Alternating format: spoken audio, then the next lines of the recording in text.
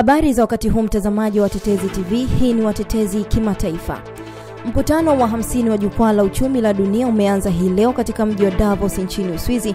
Mkutano unaojaribu kushughulikia hatari zinazoyakabili mazingira pamoja na uchumi, huku mwanaharakati wa mazingira Greta Thunberg akiwakosoa viongozi wa dunia kwa kutochukua hatua dhidi ya mabadiliko ya tabianchi. Shirika la Afya Duniani WHO limeitisha mkutano hapo kesho kufikiria uwezekano wa kutangaza mlipuko wa virusi vya corona nchini China kuwa ni wa dharura ya kiafya kimataifa. Na mpaka sasa jumla ya visa 291 vimethibitishwa na wafanyakazi wa afya 15 wameambukizwa na mmoja amefariki dunia. Jeshi la Korea Kusini limesema kwamba lina mipango ya kutanua kikosi chake cha kupambana na uharamia ambacho kwa sasa kinafanya kazi katika eneo la pwani ya Afrika kwenye eneo la mlango bahari wa Hormuz baada ya Marekani kushinikiza juu ya msaada wa kusaidia ulinzi wa meli za mafuta kwenye eneo hilo.